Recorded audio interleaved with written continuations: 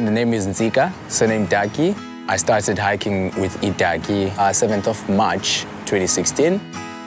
I feel like a ride in the city with you here, showing me the way to go.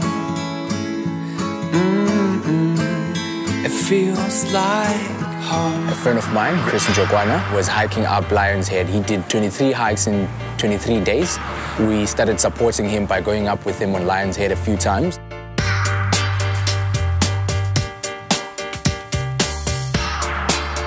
I experienced a little bit of racism. People reacting to young black people as if they're criminals, trying to hide their phones when we walk past. People not wanting to use the same letters only because we walked up on them.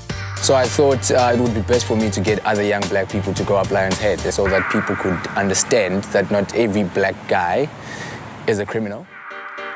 The dab is a trending dance right now. We are using it as our victory dance when we get to the top of the mountain. Most of us as young black people, we're not really that active. So I was like, okay, cool, let me kill two birds with one stone. When I tweeted about this, people showed interest in it. The same afternoon, we decided to start the hiking. 10 minutes to the flag, from the flag 10 minutes to the chair, from the chair 10 minutes to the chains, and then from the chains we go straight up.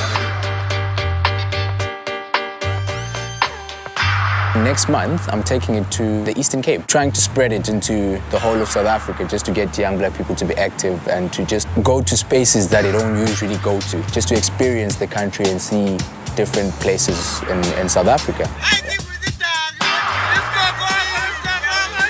A really good vibe going forward. Straight up, people work late. They wake up and come here.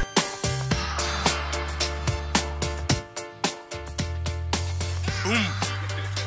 Boom.